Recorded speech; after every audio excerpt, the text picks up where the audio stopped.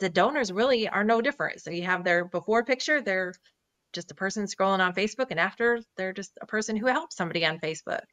So there's not a big transformation, but those stories and those images is a normal picture of a person, and then a little blurb about how they felt donating or why they donate, if they say why they did.